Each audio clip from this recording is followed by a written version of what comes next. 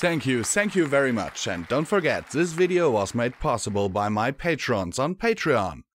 Want to support me? The link is on the screen. Sincerely yours, VisualPony, and enjoy this audiobook.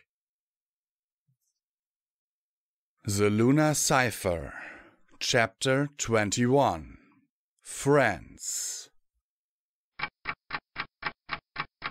When my mother opened the door, it was with a certain weariness.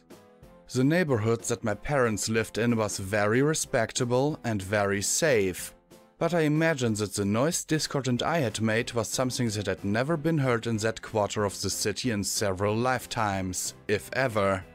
"It's okay, Mom," I reassured her.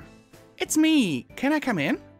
She peered over my shoulder at the slowly rising Draconicus and then looked back at me. "Dear, are you okay?" "Nope, not really. Hey, you've never met Discord, have you? Mom, this is my friend, Discord. Malevolent spirit of disharmony and inappropriate touching. Discord, this is my mother, Twilight Velvet." "Help me." Discord wheezed. "Call the guards. Celestia, any pony?" I laughed at that. Maybe I laughed a bit too much. "Oh, don't worry about him. Those are specially concentrating shields to nullify his magic. They've got to be that layered and tight to work properly. They're not uncomfortable on purpose. I happened to notice the effect of my ordinary shield on his magic and then worked up the specialized version. Just in case someone got a little too playful. Be prepared, that's my motto." I thought about what I had just said for a second. Well, I guess that's one of my mottos. Reading is magic is another. Oh, and keep detailed notes is a good one. Maybe I should start a list. Mom gave me a look. "Oh, right, sorry, I got sidetracked there for a second. Busy day. Can I park Discord out here in the hall while we visit?" I was feeling a bit giddy and jumpy at the same time. I supposed it was the effort of maintaining the multiple shields, but I thought I could probably hold them indefinitely by adding little bursts of power at measured intervals. Plenty of time for a nice chat with Mom and Dad and a rummage through my old textbooks. "This isn't funny anymore." "Quiet, you!" I propped him in the corner by the hat rack, facing the wall, and then gave my mom a big hug, which we held for a long time. "I'm so glad you're okay, dear," my mom said.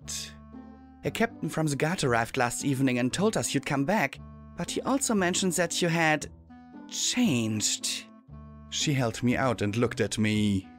"You look like you've been exercising quite a lot, but otherwise you don't look like you've changed much." Right. I chuckled nervously. "I guess you haven't heard about the little fracas in Parliament Square yet. All smoke and mirrors, nothing to worry about." "All right, dear," my mom said slowly. "Why don't you come in and sit down? You look a bit frazzled." She led me into the parlor and I sat down on the big blue cushion by the fireplace. "Have you got anything to eat? I haven't had breakfast yet and I'm starving." "Of course, dear," my mother said with a worried, puzzled look still on her face. "Just wait here for a minute." She went out of the room in the direction of the kitchen.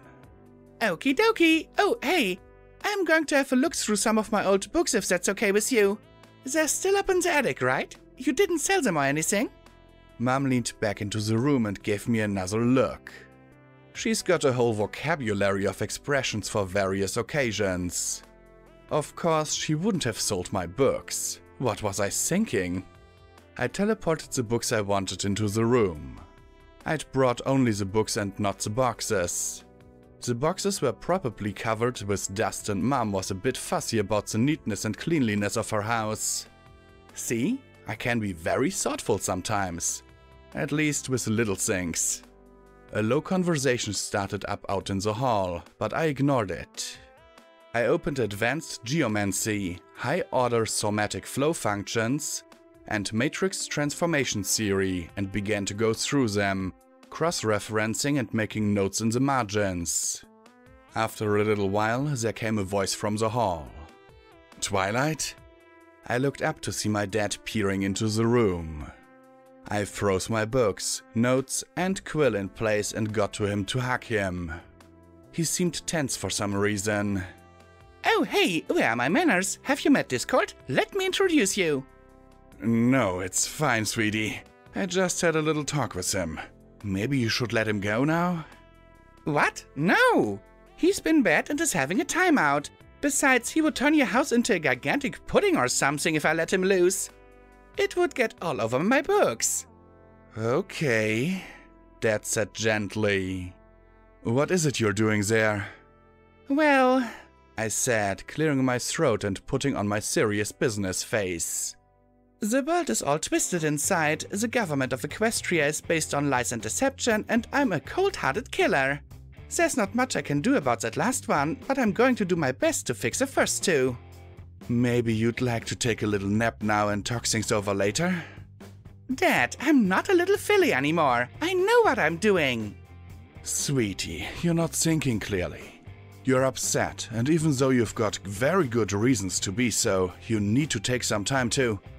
Look at this, I said, my voice rising unintentionally. I held up the geomancy book for him to see where I'd circled a formula in red ink. Right there. That is a deliberate error. It was put in this book to distract any pony away from getting near the real truth. Sweetie... Don't sweetie me, Dad. It's a monstrous lie. It's part of a conspiracy to keep us all ignorant. Twilight, you're scaring me. You should be scared. I've seen what lies at the heart of the world, and it is worse than any nightmare. And what's so awful is that Celestia is hardly better.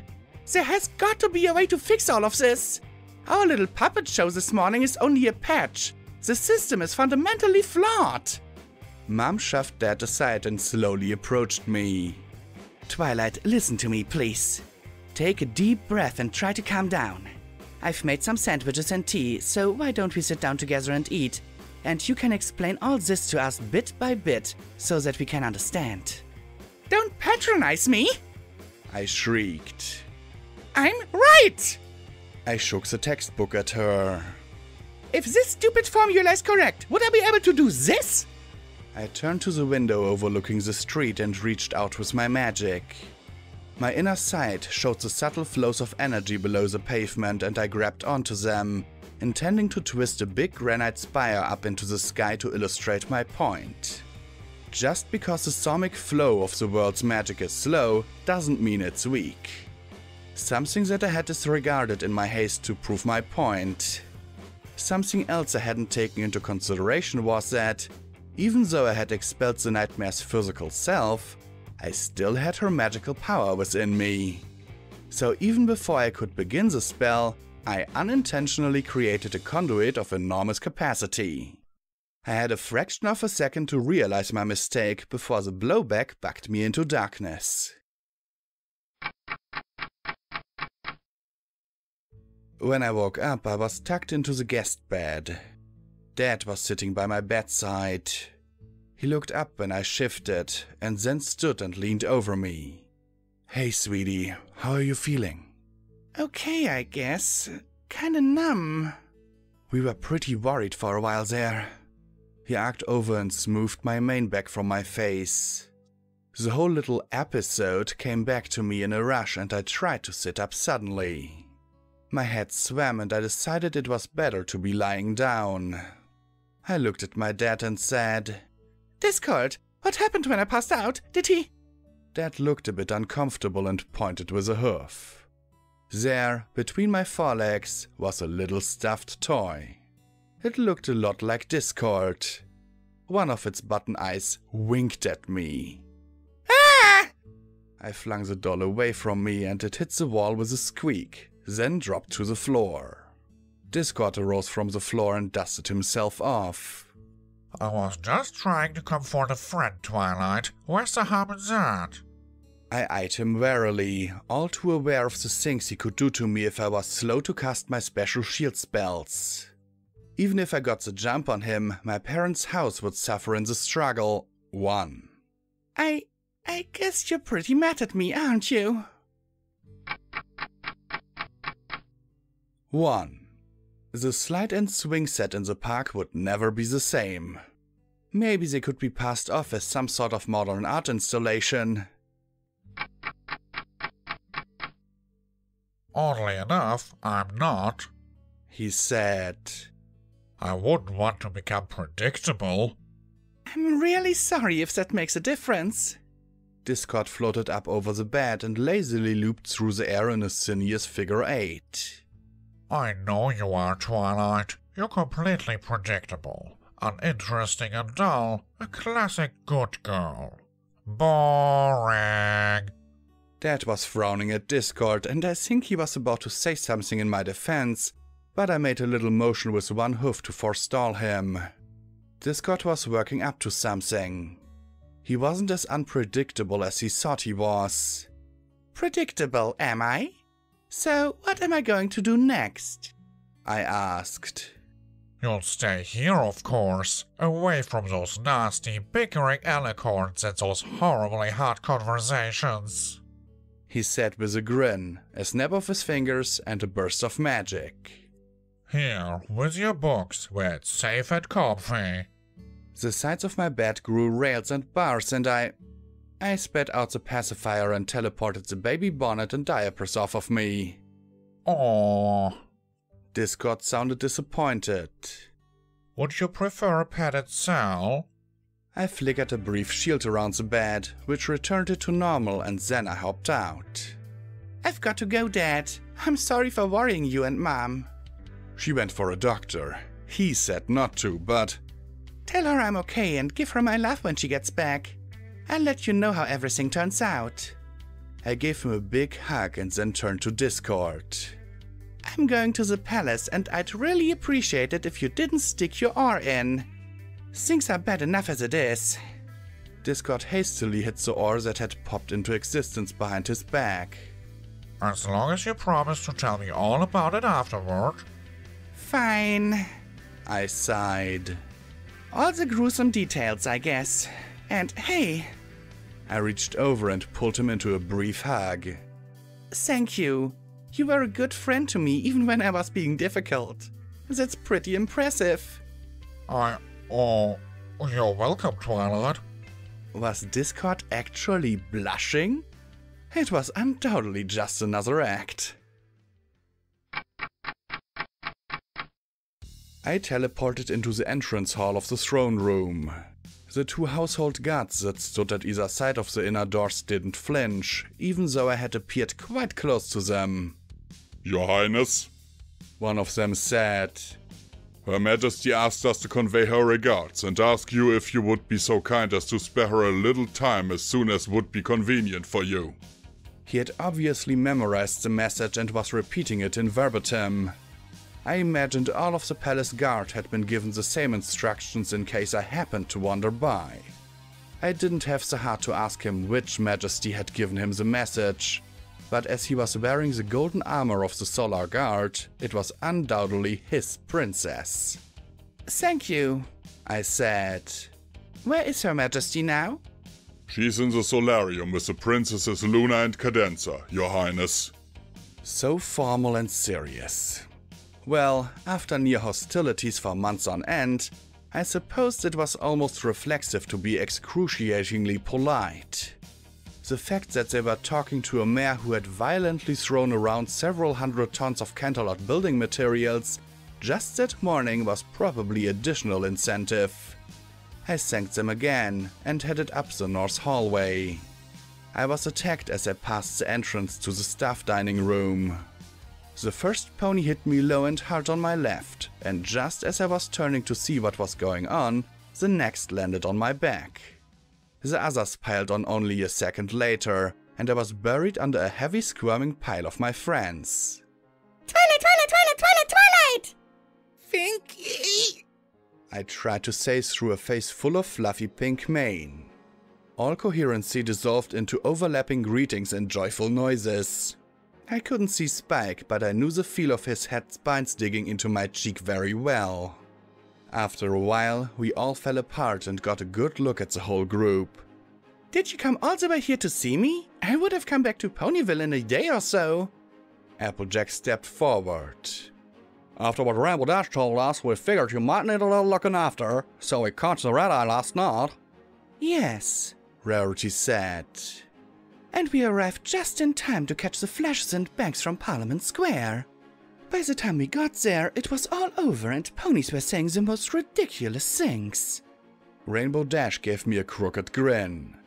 Nightmare Twilight? Really? I almost rolled my eyes and scoffed, but then I thought about it. Not in the way ponies probably told it, but yes, today I was a villain. Yeah, right. Rainbow Dash did roll her eyes. But you're not dark and spooky anymore. Pinky said.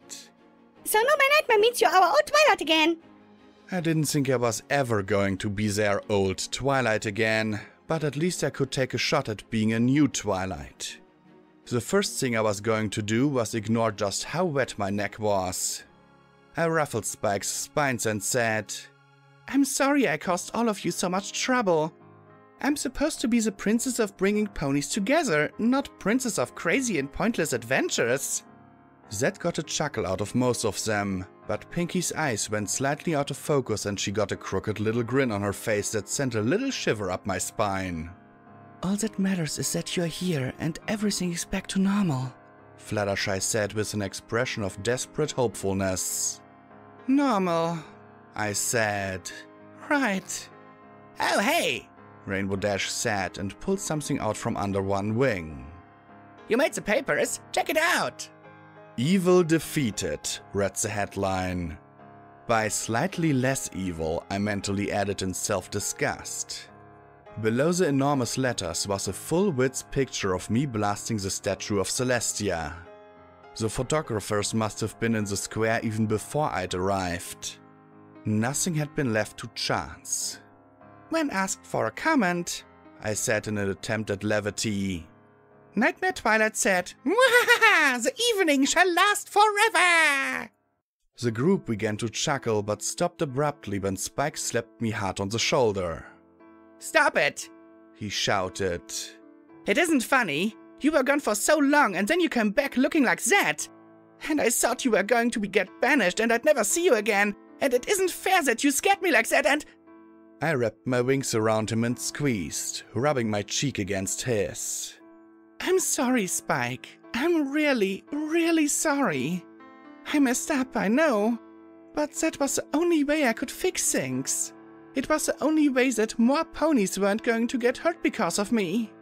We hugged in an awkward silence for a time, while the girls shuffled their hoofs and examined the ceiling, and then I said, I know it isn't going to make up for everything I've put you through, but just as an initial apology, how about if I commissioned Pinkie Pie to bake you a double-stuffed, triple-layered gem cake for dessert tonight?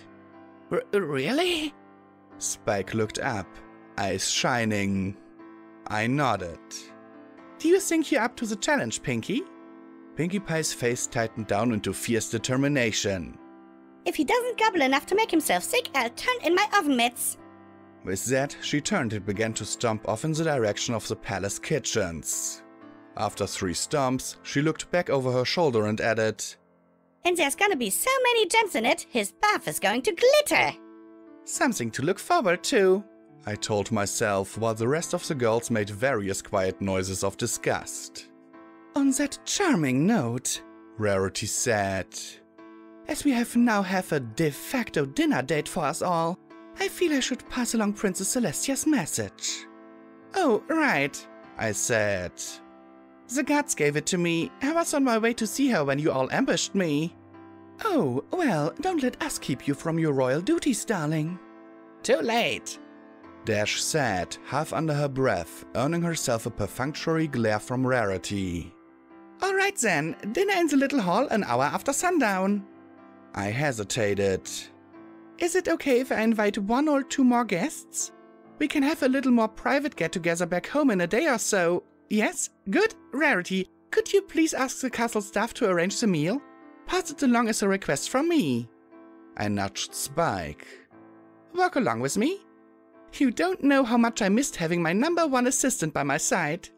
Spike gave me a slight grin. You were probably lost without me. Utterly lost. I confirmed as we walked on towards the solarium. Ready to write out some invitations? He hesitated until I teleported a pad of paper and a quill into his claws. Ready. Good. I nodded and began to dictate. Her Exalted Highness, Twilight Sparkle, Princess of Friendship, announced the guard as he opened the door to the solarium.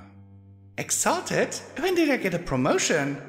See you at dinner, Spike, I said as I walked away from him and towards the doorway. I had put on my big girl shoes and had mentally prepared myself for a stern dressing down from Celestia. I was determined to be calm and reasonable about it, and I was going to do my best not to get emotional. But I certainly wasn't prepared for what I saw when I entered the solarium. Luna and Cadence stood together with somber expressions. Behind them, almost entirely hidden from view, stood Celestia, looking out of the large windows. It wasn't until the door boomed shut behind me that she stood and turned to face the room. When I saw her tear-streaked face, I found myself frozen in shock. I didn't have much time to gawp, because Luna rushed forward and wrapped her forelegs around me and pulled me into a powerful hug. Oh, Twilight, I was so worried, she murmured into my mane. You should never have had to go through all of that. Celestia asked too much of you, expected too much. Despite her appearance, Celestia's voice was calm and even. Twilight is stronger than you give her credit for. She has her little eccentricities and moments, we used to call them, but she has always served the kingdom well. I felt Luna's lips against my neck as they pulled back in a snarl.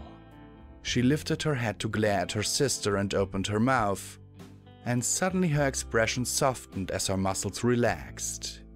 Celestia's own face went from neutral and distant to a fond smile. I felt a cool sensation of relief wash over me, and I breathed a sigh of relief. We all had the same basic values and goals, and we loved each other. Why should we fight? Everything would be fine. Celestia approached the two of us and Cadence joined her horns softly glowing and shedding little heart-shaped pulses of magic. They both pressed in on either side of us, necks bowed over our backs and wings spread and overlapping. With all the wings and pointy bits, Alicorn group hugs are a bit complex, but we managed. There was a long time of unfocused apologies and reassurances after we had all dried our eyes, but there were several things that had to be gotten through, and we all knew it. First came Cadence's area of expertise. I don't want to make you angry, Twilight, but I think I really should. Yes, of course. I cut her off. I had expected this and was prepared for it. Things would have gone very differently if I had been sensible about this in the first place. I glanced at Luna, but she said nothing and her expression was unreadable. Cadence lit her horn and touched me with her magic. It felt good. Then Cadence gasped. What is it?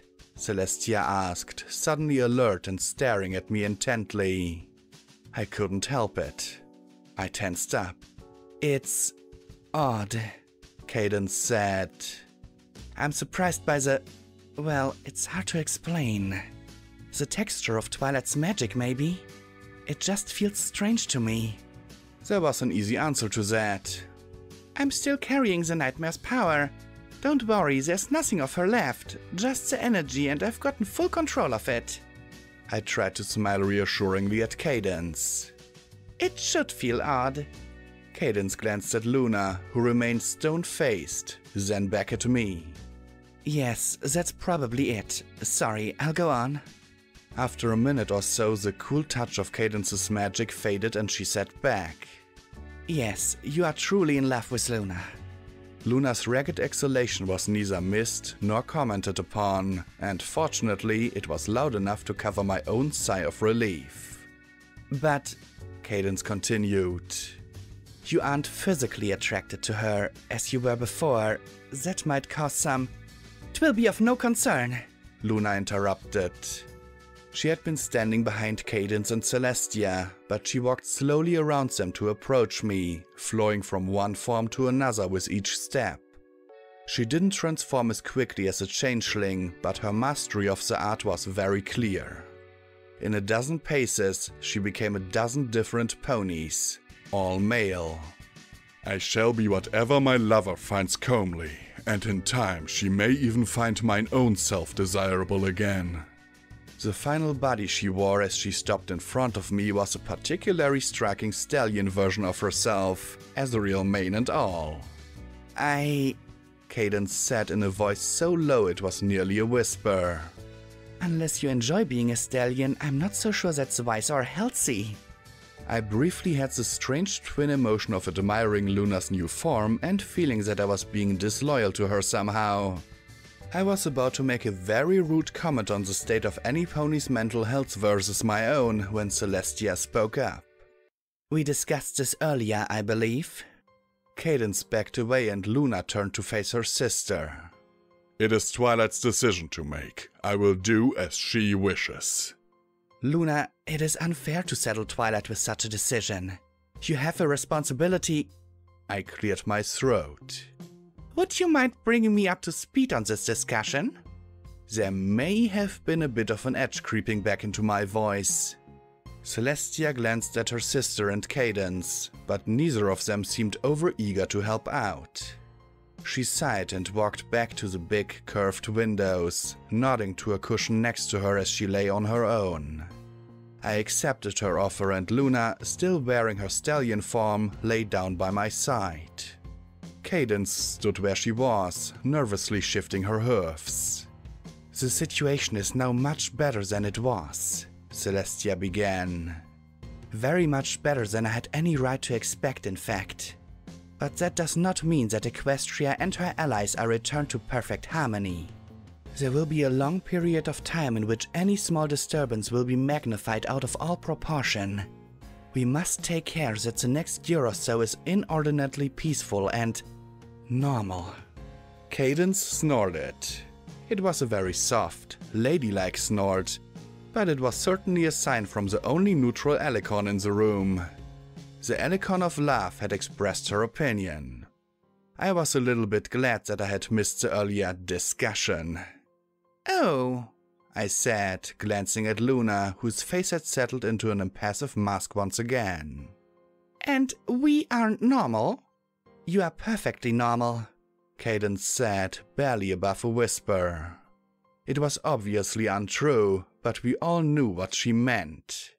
Yes, Celestia nodded. I cannot be anything but happy for your mutual love, and I understand how much it means to you both, but many ponies will feel differently. Because we are both mares?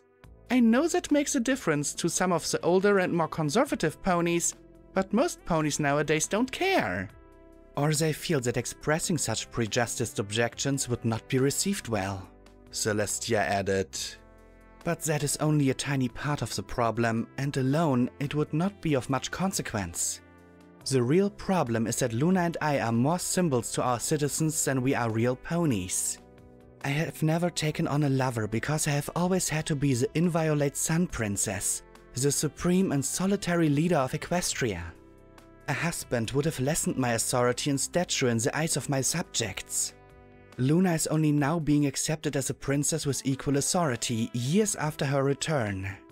Any mate for her would be problematic. But given your tangled history over the last 2 years, continuing your relationship would be incredibly disruptive at the very least. I opened my mouth to object, but Celestia went on.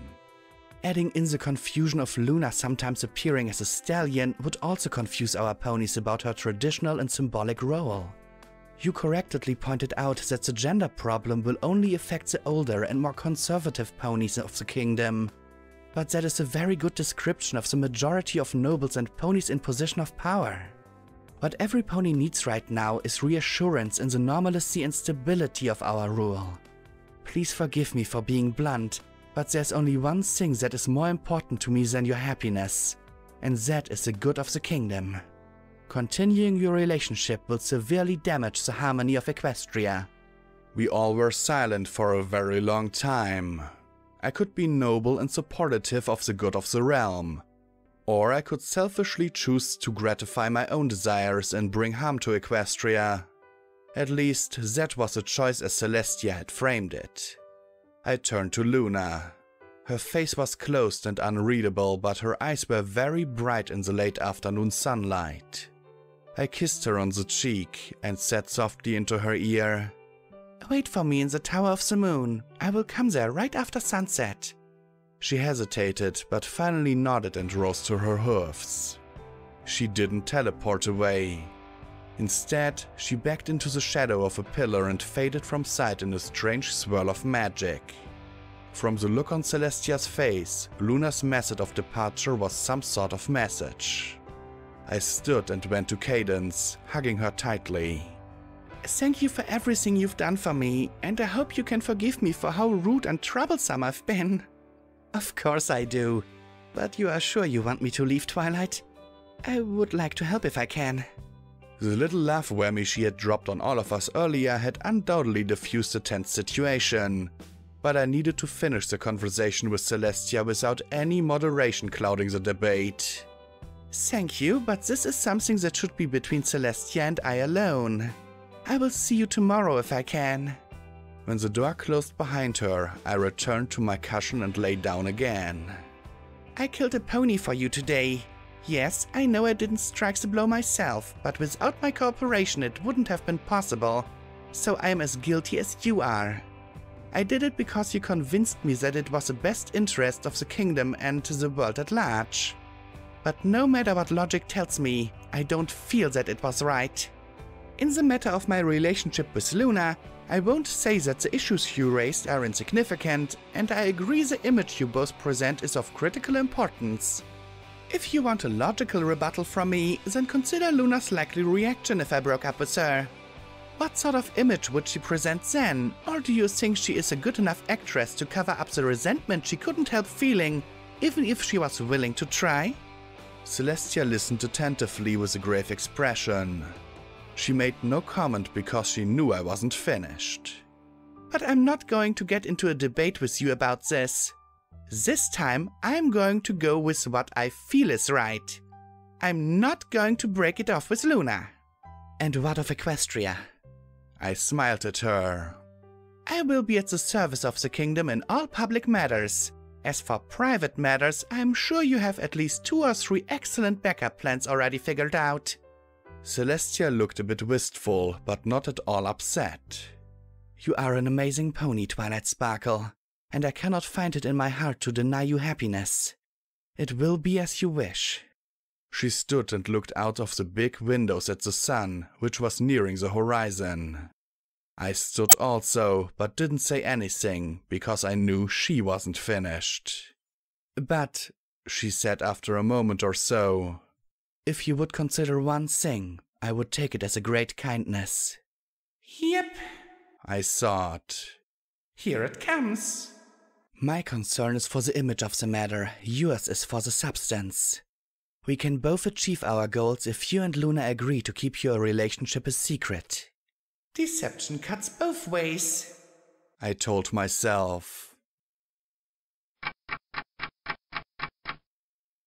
Author's note. Once again, I must give my heartfelt thanks to my most excellent pre-readers, Academic Pony and Status. Comment time! I'm getting better at this, I think. Okay, first and foremost, I will remind you that you can support me via my Patreon. The link is in the description. Every dollar is needed, appreciated, and you know the rest. Sincerely yours. Well, not yet. The thing is about this chapter, it's kinda strange. First of all, we get Twilight, knocking herself out, if I remember correctly. Because she finds out that there are deliberate mistakes in her textbooks from when she was a filly.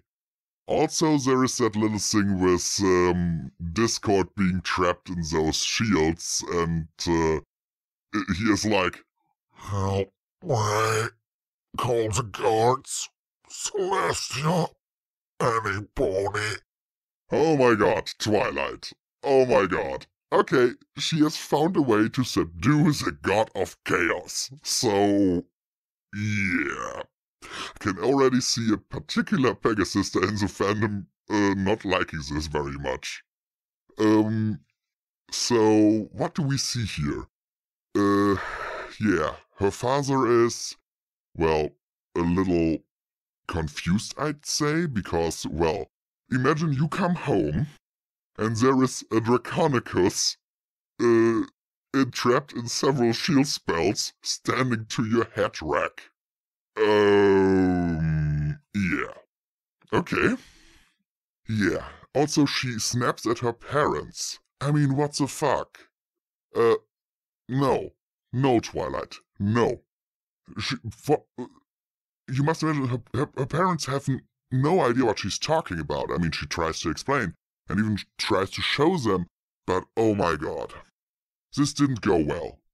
And then, of course, we have Discord actually being a supportive friend. I like that. I mean, he's trying to taunt her a little bit with that diaper thingy, but, I mean, who can blame him? It's just a perfect opportunity for a little prank. And he's a prankster, basically. You know how, I know Discord is based kind of Q from Star Trek, but you know who he reminds me of? Of Loki. The trickster. I really have to look into that. So, yeah. What can I say? I like this chapter. Most of it. Of course, we have the promise of a dinner party in the next chapter. Cadence being actually the neutral one here in the whole Alicorn love thingy discussion. And being supportive towards the relationship with Twilight and Luna. That is cool. I like it. Seriously. And I can also understand, let's break this down a little bit. I can understand Celestia's worries about the kingdom. I can understand it. But in this case, if any of the nobles acted up, I just say, fuck you. Seriously, because for her, I mentioned in one of my previous comment times, I think it was in the chapter where Twilight was captured, that Celestia is a pragmatist. And that is a character trait of her that irks me greatly. Because I'm one of those persons who says the happiness of my family and friends are more important to me than what others think. You know, I'm seriously one of those persons when I wake up in the morning and go out for a smoke. I know some of my neighbors who also don't smoke in their house, they actually go take a shower and groom their hair and everything. You know what? When I go out, I just put on a pair of pants, put on a t-shirt, and go out. I look like a homeless person when I go for my first smoke in the morning. Seriously. Because I don't fucking care what other people think about me. First of all, most of my neighbors think I'm crazy anyway, so there's that. But, yeah, what can I say here? I don't like that she is urging Twilight to keep her relationship with Luna secret. It's just not right. I mean, of course, she has to consider the well-being of Equestria and everything. But, I just, make a big announcement, go, really, call all the nobles together and say, here, these are the facts, and if you don't like them, screw you. Seriously, that's what I'd do.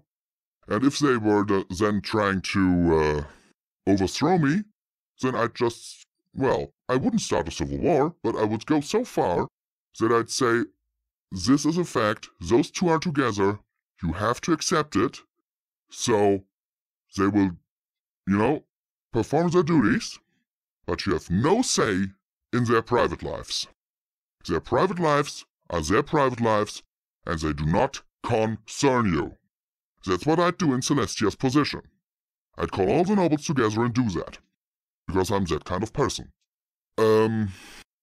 Because that's the thing I always dislike when I hear some private story about some celebrity or another You know, what do I care if a celebrity whose TV appearances I like, there was one of those occurrences, I think at the start of this year or at the end of last year. I'm not quite sure anymore because I don't care for such things. But, you know, my grandfather was watching TV downstairs, and I looked up at the TV and saw like, that and that actor had cheated on his wife and was now leaving her, but she got like, I don't know, 5 or 6 millions from his money, and she didn't really cry after him. And I was like, why the fuck are you reporting this? It is of no concern if an actor, who is a really good one, goes and has a relationship with another woman and then breaks up his relationship with his wife in mutual agreement and even pays her 5 million or 6 million euros. That's not anyone's business. And that is why I strongly disagree with Celestia's stance on this. Because I don't care what people do in their private lives, as long as they do their job right. You must imagine, I have personally been affected by such shit. I once worked in a retirement home that was run by the church. It was hell. I can tell you that much. It was fucking hell. First of all, I'm not a religious person. But I had to, make a cross. Either I'm Islamic, normal Christianity, I reformed something, I don't know the English word for it, or Catholic. And I'm like, why is there no box for atheist? Because I'm not a religious person. So I made my little X with Reformed Christianity thingy, because that's with which I was baptized. And then there were other things, like they asking me for my sexual orientation. And I was like, what the fuck does that have to do with me doing my job? Seriously. And they only had 2 boxes there, homosexual or straight. So I was like, why do they want to know this? It is none of their business. And there is even a law in place now that it is unrightful for your eventual future employer to ask you something like that. There's even stuff, I had other job interviews where I was asked, like, what do you do for a hobby? And back then, my greatest hobby was making music videos and gaming and writing. And I told them that, and they were like, okay, never heard of that shit. Because I was making music videos, taking a few scenes, anime music video, like taking a few scenes from Neon Genesis Evangelion and putting a song under that and cutting that all together and stuff. Yeah, so what? I liked doing that. That was my hobby. But my hobby has nothing to do with if I can do my job. I mean, of course, if there is someone who has gambling as a hobby, then of course that could be an influence on his job. Or drug abuse or stuff like that, or drinking. But seriously, in some job interviews you are asked such ridiculous questions. Seriously, it is none of their concern. It is none of their concern what I do in my free time. It is not. Even so, it's none of their concern if I have, if I'm married, if I am divorced. When I was working there in this retirement home run by a church, there was even a little box in the contract where I had to fill out if I was divorced or not. And I was like, what the fuck? I mean, why? It is none of their concern, and it shouldn't be. I mean, some of you will now say, oh, but if you're working in a facility run by the church, then divorce could be against their image. Ha, fuck you, I was in a reformed church facility thingy. And they aren't that strict, but I was still asked if I was divorced or not. So, yeah, Celestia stands on this, I do not agree with. The rest of the chapter was okay, and now I have ranted so much about unrelated matters that I think it's time for me to stop now and take a shower. Sincerely yours, VisualPony. We will meet each other in the next chapter of this magnificent story, and there are only 2 chapters to go.